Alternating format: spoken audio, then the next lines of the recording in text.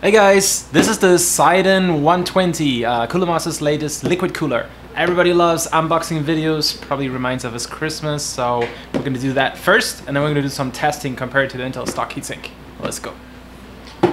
Alright, here we go. Let's open the box, and you can see liquid CPU cooler, maintenance free, so it's factory sealed. You don't have to refill it or do anything with it. It just plug and play and works. Microchannel technology, so it uses a copper cold plate with microchannels for improved performance, and it has a wide range PWM fan. So you can adjust the fan speed with your motherboard, and it has a very wide operating range, and it's PWM controlled, so the adjustments are very smooth. You don't hear the fan spinning up and revving down. Alright, and we see it supports socket 2011, 1366, 1156, 1155, 775, and all AMD platforms as well.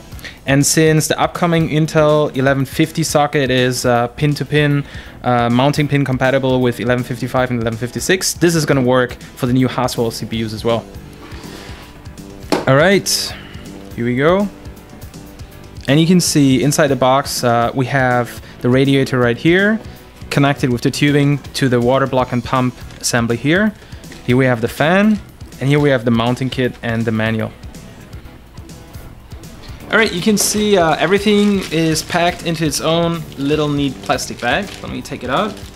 And you can see the power cable for the pump is braided, which looks pretty cool, pretty nice. And it has a protective cover on the bottom that we obviously have to remove if you want to cool the CPU. And you can see the copper cold plate, very flat. And here you see the radiator.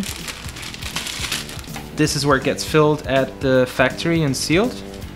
And you see the radiator, 120mm. Now you see it's pretty slim, slimmer than other radiators, but the performance is actually pretty good. You'd be surprised. Let me take out the fan as well.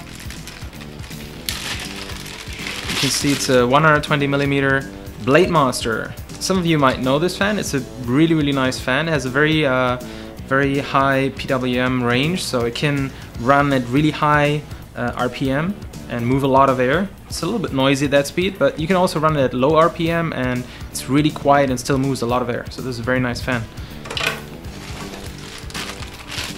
And here you have the mounting kit.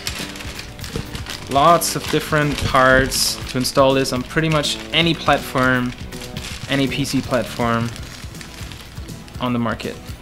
Here you go. And here we see the manual and quick start guides.